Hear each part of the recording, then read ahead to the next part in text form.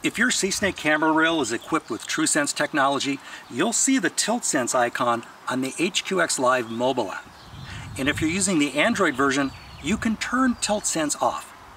So why would you want to turn off TiltSense? Well, let's say your customer is watching the inspection on your tablet and you don't want them to be distracted by TiltSense.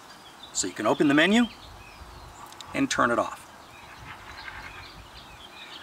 Turning TiltSense off on the app doesn't affect the monitor, so you'll still see it while you work.